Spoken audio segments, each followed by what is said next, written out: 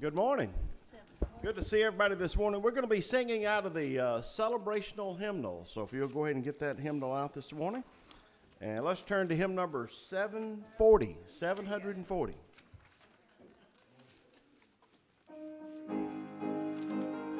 Let's all stand.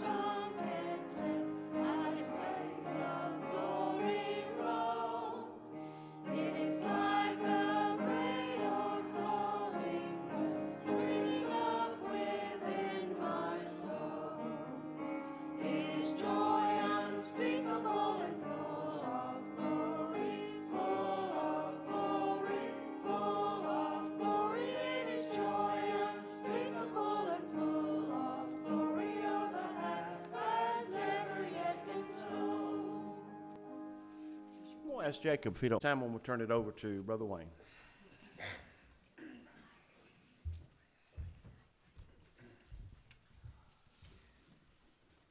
Good morning. I'd like to welcome you to Old Bethel this morning, whether you are here with us or join us at another time through some medium. It's good to be together. It's good to be in the Lord's house. If you don't have a church home, a church family, I could recommend this church and this family to you. We'd love to have you with us here at 9:30 on Sunday mornings. It's the Lord's Day. It's the day that we worship. It's not the Sabbath, it's the Lord's Day. We worship on the Lord's Day because everything has changed. Has your life changed? If not, come and be with us. Allow the Holy Spirit to move upon you and change your life. Thank you.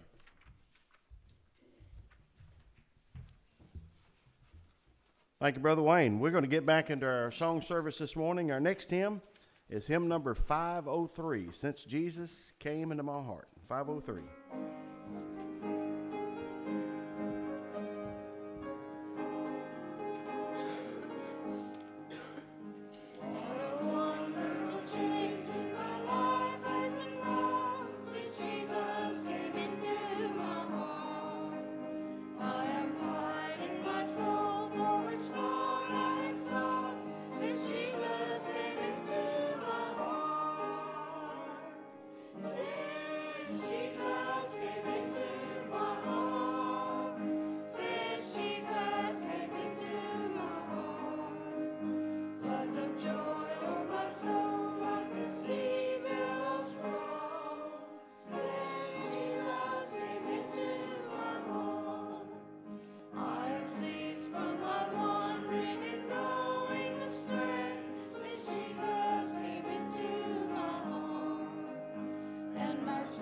Which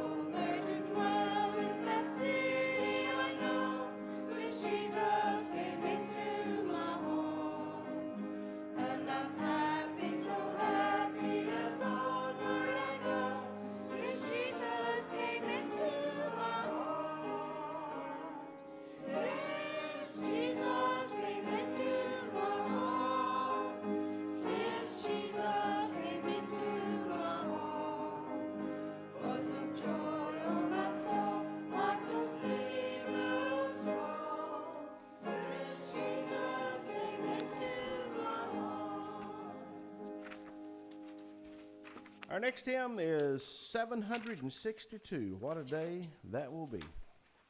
762.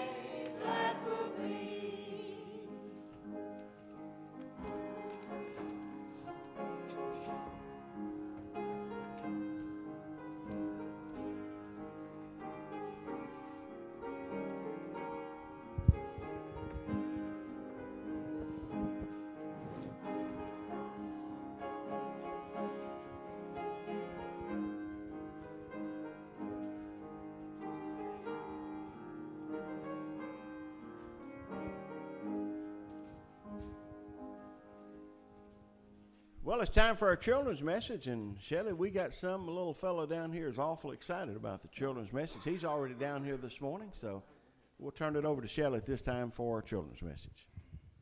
Well, good morning, Parker. Glad you're here. Do you like to sing? No? Well, I do. I sing when I'm happy. I sing when I'm sad. I sing at church. I sing at school a lot. My kids probably are sick of hearing me sing at school.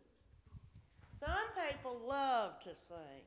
They sing in their cars, in the shower, at church, and lots of places.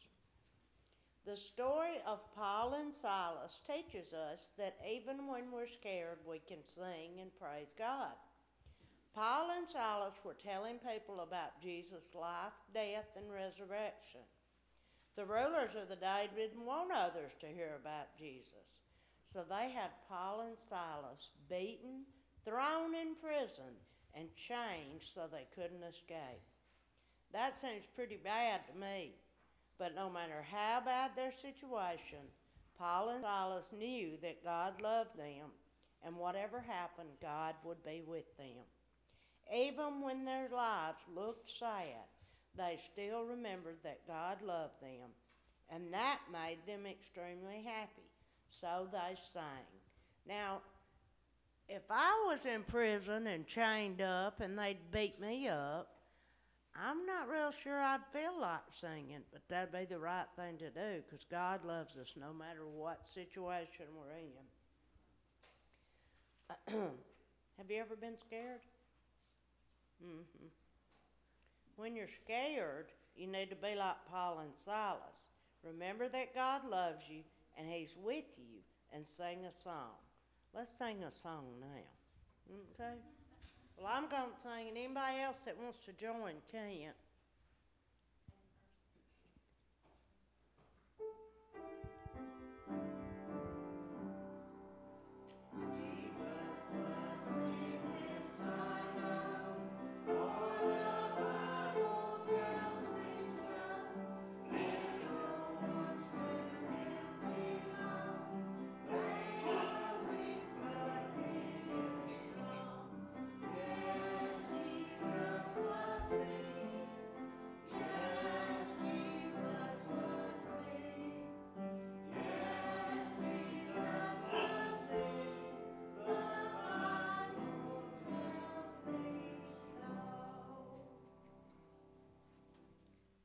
You're going to take a lesson from your mama.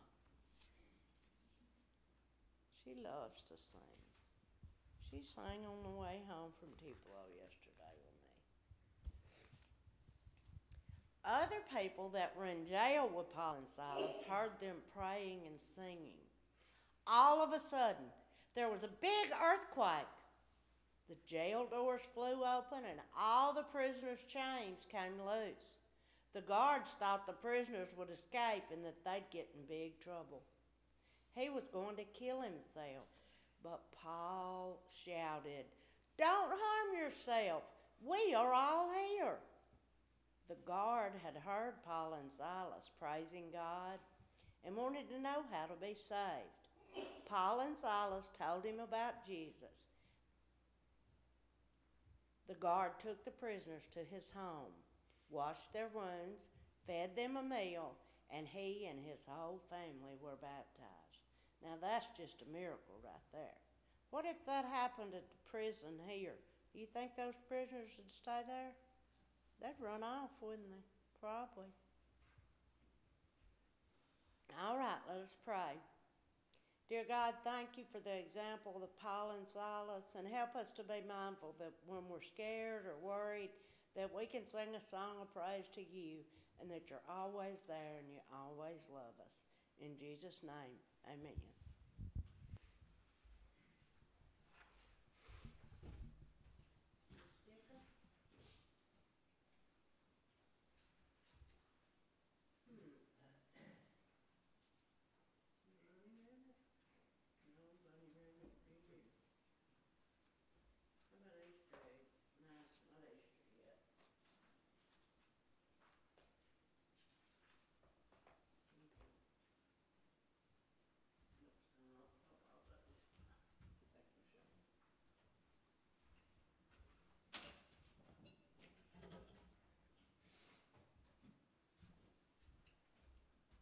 At this time, for our ushers will come and receive this morning's offering.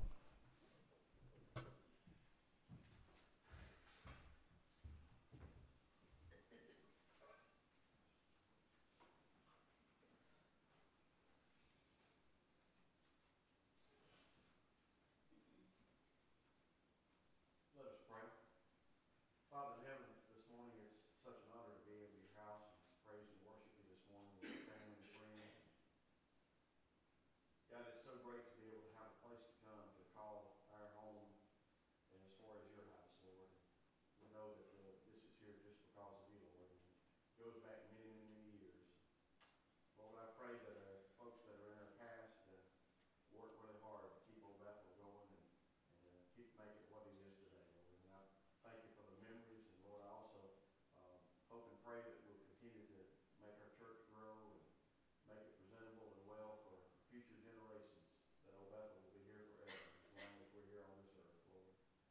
And God, we thank you again for all that you do for us. We thank you for just being able to work and make money and to be able to give back to your kingdom. And Lord, we know that everything we have this morning, it comes from you. Amen.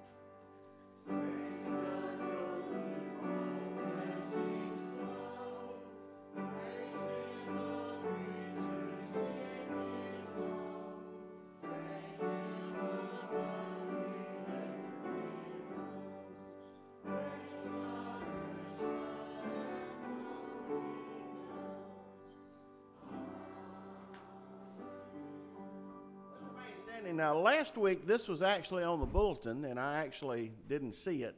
And I know Patsy was really upset because we didn't get to sing this song because she loves it. But we're going to sing it today because Pam was nice enough to put it back on there again. It's called This Is Holy Ground. It's hymn number 217 in your celebrational hymn. Let's get that hymnal out and sing This Is Holy Ground.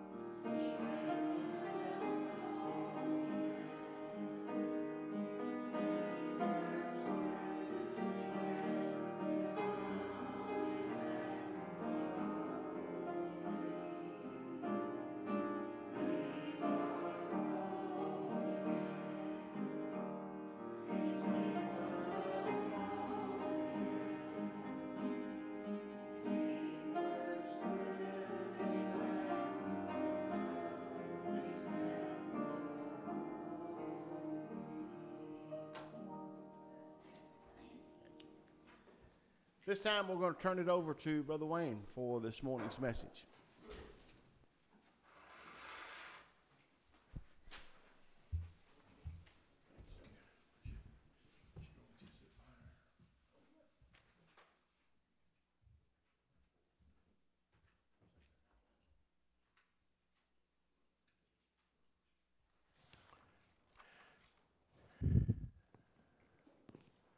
Missed being with you last week. I would much rather have been here, believe me.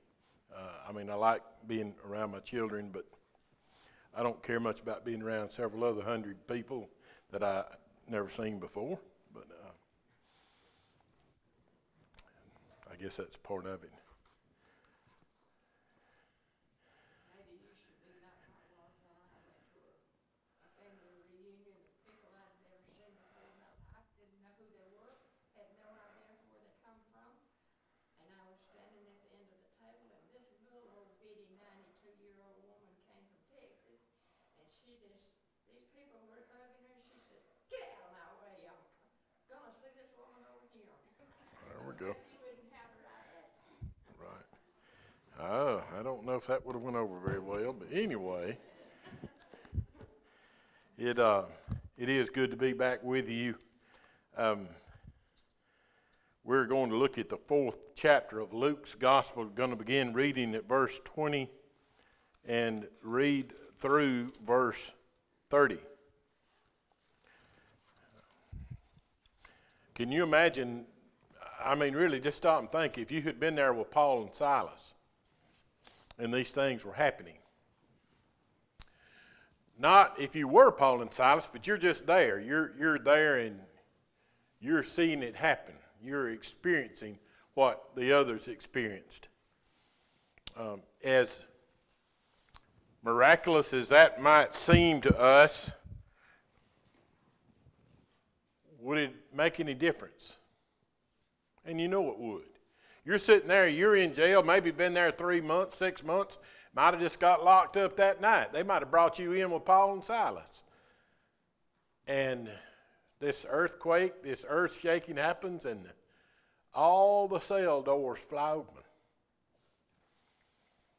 It would change your life. We come to church every Sunday. How many millions or billions never think about God, never have any expression, perhaps never have heard of Him? Does that change our life? Does it make any difference that we come and go from this place every week? I thought as Jacob was praying this morning, how many times have I said almost the same prayer? You know, Lord, do something to make this country again be what it set out to be, what it used to be, what we just took for granted for so long that we lost it. That's a great prayer. It's a prayer we all should pray. But what do we do about it? What do we do about it? It's so easy to pray a prayer and then go on about your business.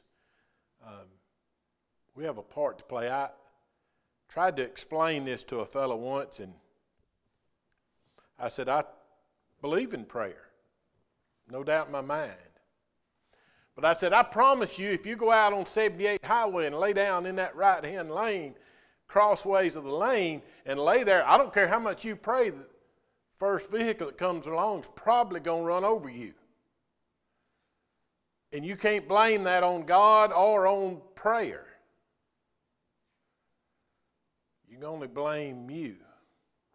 So we come to these places, we being believers, where the body of Christ gathers regularly. And we pray prayers for change. And then we leave these places, and I'm afraid that we leave the responsibility for that change in those places. But that responsibility is ours. There was a time when we didn't know God. There was a time when we might have known about God. And you may still be in that phase where you sort of know about God, but you don't really know God. We have so cheapened grace and Christianity that I think most people don't really know God. They know about God, but they don't really know God. And so not anything changes. It's very difficult, if not flat out impossible, to discern a Christian from a non-believer in public. In this day and time, also in private.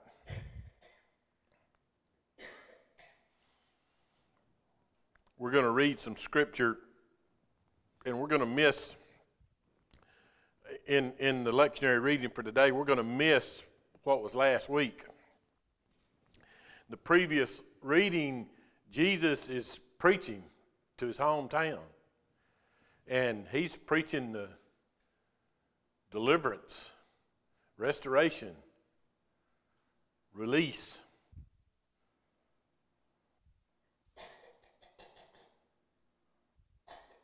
I'm going to begin reading this morning at verse 20 of chapter 4, the Gospel according to Luke.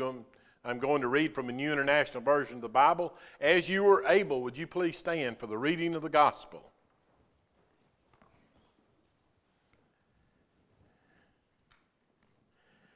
Then he rolled up the scroll, gave it back to the attendant, and sat down. The eyes of everyone in the synagogue were fastened on him. And he began by saying to them, "Today, this scripture is fulfilled in your hearing." All spoke well of him and were amazed at the gracious words that came from his lips. "Isn't this Joseph's son?" they asked. Jesus said to them, "Surely you will quote this proverb to me. Physician, heal yourself. Do here in your hometown what we have heard that you did in Capernaum." "I tell you the truth," he continued, "no prophet is accepted in his hometown. I assure you that there were many widows in Israel in Elijah's time, when the sky was shut for 3.5 years, and there was a severe famine throughout the land. Yet Elijah was not sent to any of them, but to a widow in Zarephath in the region of Sidon. And There were many in Israel with leprosy in the time of Elisha, the prophet. Yet not one of them was cleansed, only Naaman, the Syrian. All the people in the synagogue were furious when they heard this. They got up, drove him out of the town, and took him to the brow of a hill on which the town was built in order to throw him down the cliff. But he walked right through the crowd and went on his way. My friends, the word of God for the people of God. Thanks be to God. You may be seated.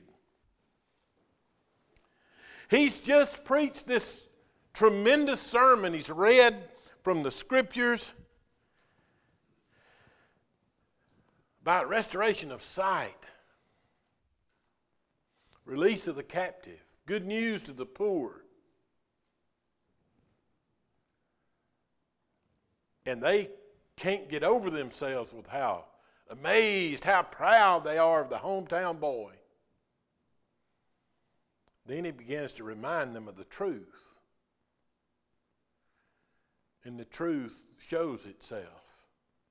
We're not worried about anybody else. We're especially not concerned in the way you might think with our enemies. We're concerned with us. What's in it for us?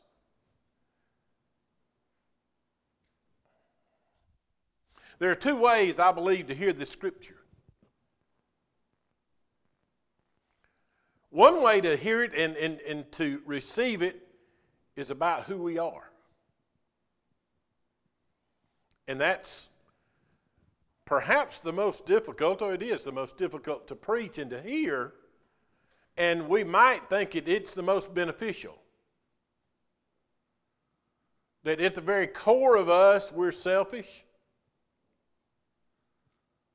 It's easy to take this scripture and say, you know, we need to throw down every gate, every barrier, this whole talk of building walls. We need to take in all of the refugees, not some of them. And if we don't, we're not a good Christian. And believe me, it gets used like that all the time. They take God's word and manipulate God's people.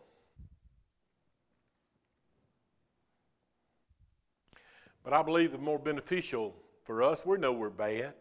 We know we're bad. We know we come and leave this place like we have so many other times, and we know what we've done and what we haven't done, what we've said, what we haven't said. We know. You know why we don't have confession in the United Methodist Church any longer? We used to. In Wesley's day, you couldn't receive Holy Communion unless you first came and had confession. You had to show some remorse, some repentance. You sort of had to qualify to receive God's great gift of His Son. We didn't like that. That's uncomfortable. So we don't have it anymore. We used to have a mourner's bench. If you didn't act right, if you fell out of fellowship, if you were unfaithful to your vows, I've told, I think all of you, I know I've told Pam, I really like that you have the vows on this bulletin. I hope you read them every Sunday. But if you were less than faithful in that, then you fell out of fellowship and you'd have to, we didn't kick you out of the church, but you'd have to sit on the mourner's bench until you redeemed yourself. Oh, you don't have that anymore. That might put somebody off. We're so afraid of offending everyone except the one. We don't sing. I'd already asked him, Miss Shelley, why he wasn't in the choir. I got kind of the same reaction. I can remember being that age. Oh, my goodness. Miss Anna Lois would come around, and she played the piano and sort of led the choir from the piano. And you weren't asked to come and sit in the choir. You were ordered. And, you know, we had them mean parents that went along with all of that. And so, anyway. But we sing everywhere else. We sing in the shower. We sing out in the woods. We sing wherever we want to. Go to a ball game. Boy, people will lift their voices. They don't care who hears. But we come to church and not so much. Not so much. We know who we are. I don't have to tell you who you are. I believe, though, the more beneficial and what we need to hear is, and what this scripture is speaking about, this passage, the benefit it has for us today, because if it's not valid for you today here at Old Bethel, why are we going through this exercise? But I believe the truth is that we need to hear is it's about who God is. It's about who God is. I have the awfulest time trying to find hymns because I can't remember the names of them, and they play tricks on you. The name may not necessarily be what you think it is. But anyway, I've turned to one that I want to sing a verse for you. And I want you to listen to it because it tells the truth. I heard a preacher preaching all the way over this morning about John 3:16. And that's great. If you asked Christians, self-professing believers, what they believe about God on the spot, that's what they'll quote you. For God so loved the world that he gave his only begotten Son, that whosoever believeth shall not perish but have everlasting life. Now, we don't use Old English in anything else, but now, boy, they're going to roll that out. I have become very fond of John 3:17. For God did not send his Son into the world to condemn the world, but he sent him that the world might have life through him.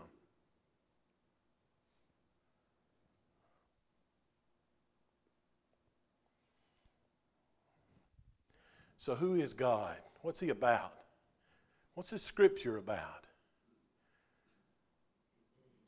Yeah, God's going to do wonderful things. He's going to restore sight to the blind. He's going to release the captive. He's going to set them free. Luke's gospel, like we were taught in school, is all about the reversal. Putting the least first. Those on the bottom on the top.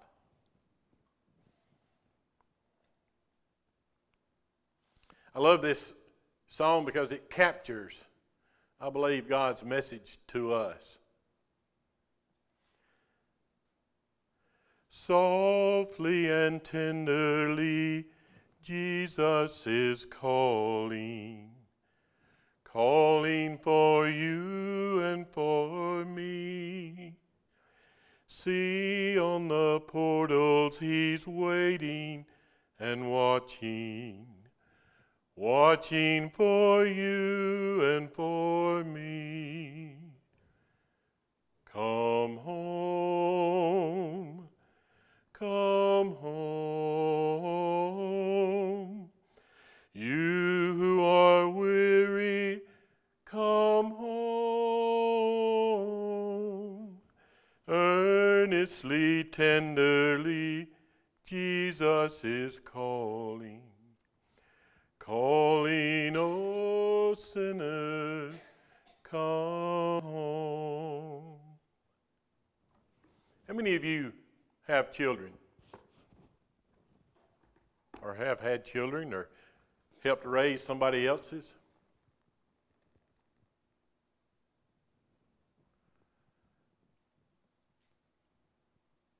How many of you wish you could see them more?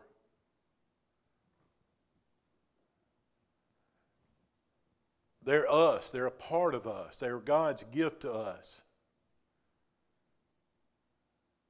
They need to be with us. I had an uncle who lived to be way over 100, and he was pretty funny in his last years. He was always pretty funny. But Uncle Clarence's children did real well.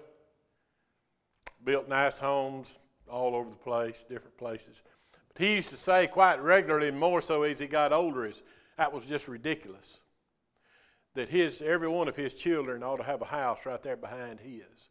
They ought to be right there on the place. And the older I get, the more I understand that. I think about, though, how much more so God, who understands true life and understands the insignificance of all of our trials and tribulations in the greater scheme of what He's doing.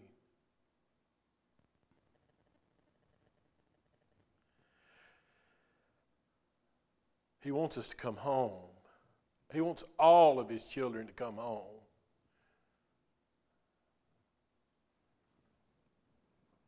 Not those that behaved the best in light of those that didn't, but all of them. Jesus is trying to get us to understand, because we are going to be His hands, His eyes, His voice to all of those children. The Syrians, the Gentiles, the hated, the least, the last, the lost, the despised, the troubled. Hey, Daddy wants you to come home. Not, well, you've been really, really bad, and if you straighten up and this and that and the other, I'll talk to him for you. No, Daddy sent me with a message for you. He wants you to come home. We live in a complicated world, and we complicated it.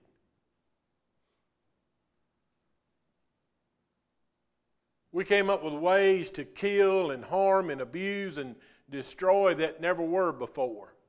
We did that. And it's complicated now. But God's message is not.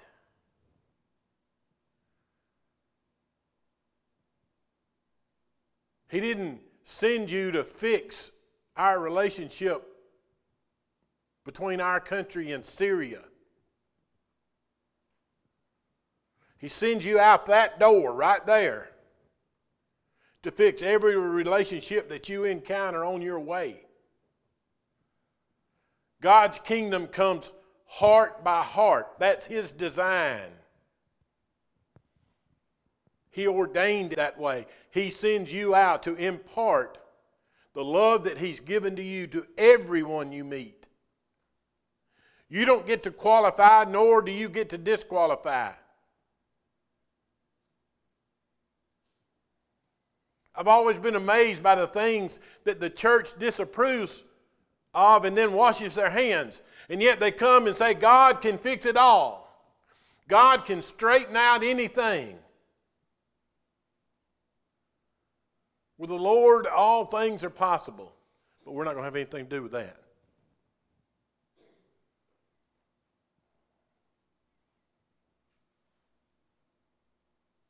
Thank God He didn't act that way with us. As the Father sent me, our Lord, our Savior, who died for us, said, so I send you. They were so offended that they tried to kill Jesus. Why? When you hold a mirror up, sometimes people don't like what they see. They've got to destroy it. Okay, gentlemen, I need y'all to back me up. I think I can get to the door and get in my truck. I'm pretty fast for a fat boy. Have you ever seen a woman look in a mirror and say, ooh, I look good this morning?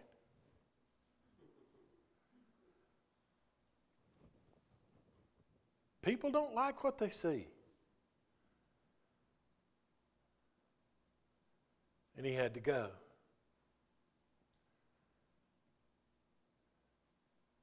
What He was trying to tell them was,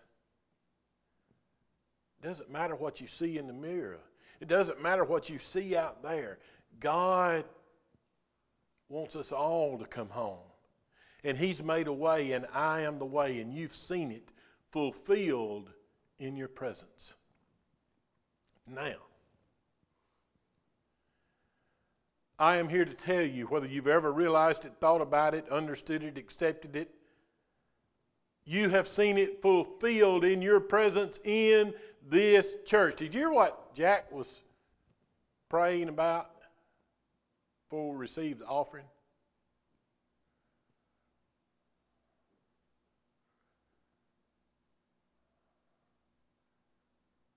That's the fulfillment of God's promise to redeem. You've already seen it. Your presence here is testimony and witness and a miracle. You don't get a stamp. We don't, it's not like going to the club and you get you a stamp and you can go to work next morning. Yeah, I was at the club last night. You don't get a ticket. You don't get something to put in your wallet or your purse. It's called faith. Faith. Something you can't see, you can't touch. You just have to trust in. So you came trusting in something you can't see, you can't touch. The world says you are an idiot. God says you are mine. That's a miracle that you would do that. So if you've never thought about seeing a miracle, you've seen it. You've seen God's prophecy fulfilled in your presence here and now.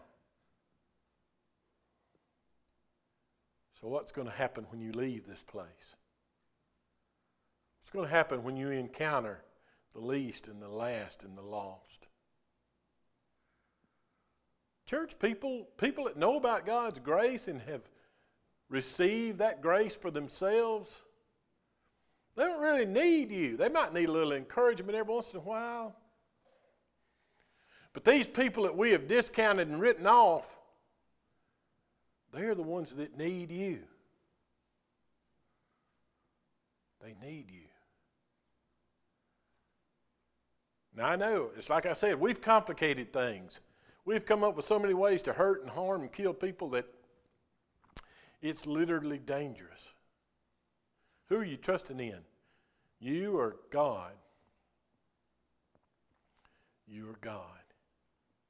I get into these discussions all the time with people I know that I care deeply for, and they're big gun carriers and this, that, and the other, and that's wonderful and great. But my father, I've heard him tell several people before. And it's the reason I don't ever carry a gun with me anywhere unless I'm going to shoot something. And that's going to be a snake or something like that. I don't hunt. My father said, unless you're willing to kill somebody, then that weapon's going to be taken away from you and used on you. I couldn't kill anybody. Couldn't do that. That's pretty simple to me. It's easy. But you see, this thing about having saving knowledge that you receive by faith, you can't see it. You can see a gun. They're heavy. They're powerful. You have a mental image, and there's something physical there. It's easy to know, and it's easier to make a decision about. And I'm not preaching about, should you, shouldn't you. That's not what I'm talking about. But this thing of faith, this saving knowledge that God has placed in your heart, you can't see it, you can't touch it, you can't feel it, it has no weight. It's easier to dismiss. It's really simple to make that decision. I'm not going to carry a weapon and kill anybody or even shoot at anybody. Weapon's heavy. You got to do something with it. You got to have a permit or something. There's so many things. But we walk around with this impartation of grace, of life in us that we never even think about. We don't ever make that decision consciously to withhold it. We just walk on by. We keep to ourselves. We don't say anything. We don't interject. But it's the same thing. You're killing them. You're killing them. Well, they were okay with killing the Syrians and the Gentiles. They're not one of us.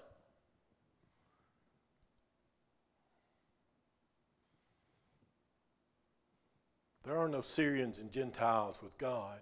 They're just children. And He wants them to come home. And He sent you to tell them that. That He's made a way, no matter who they are, no matter what they've done, that they can come home. When we withhold that, we haven't set them free, we haven't restored their sight, we've condemned them to death. I'm not saying that somebody else might come along and do those things.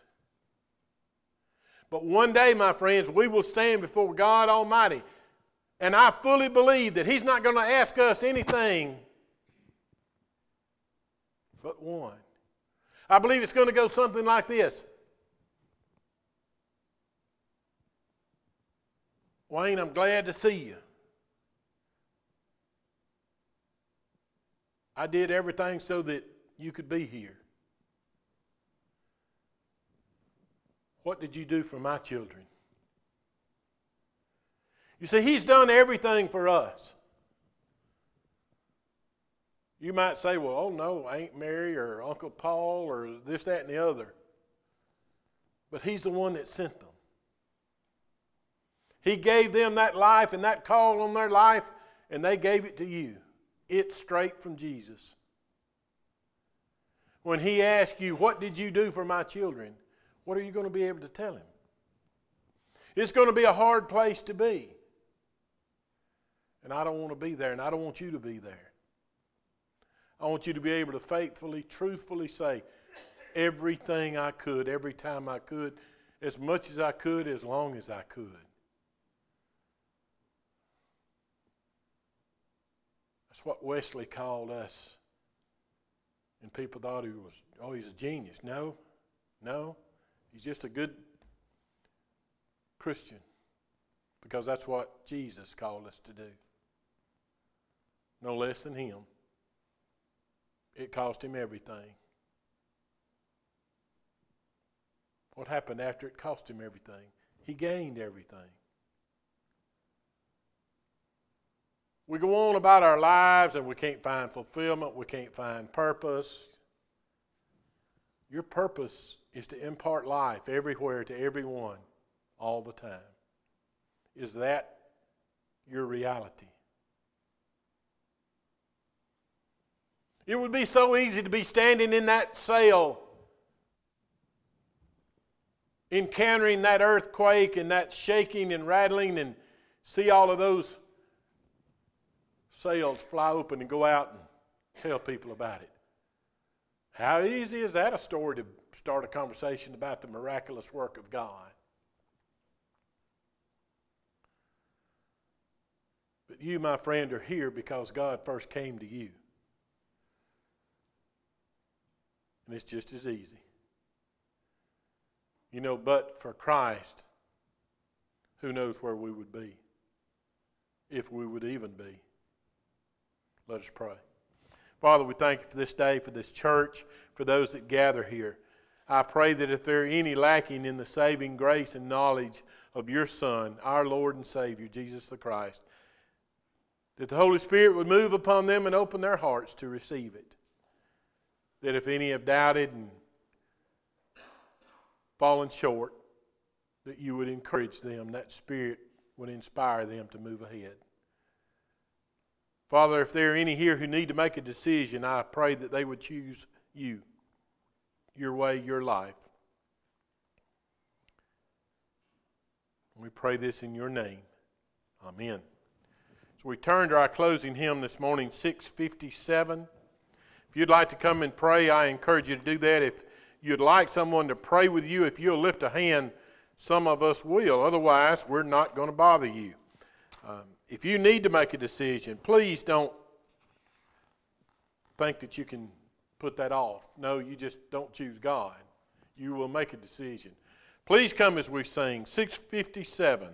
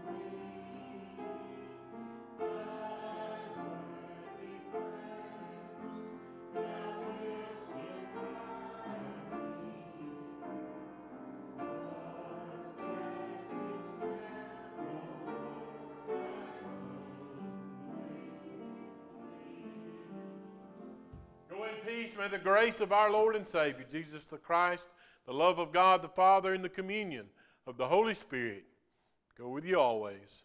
Amen.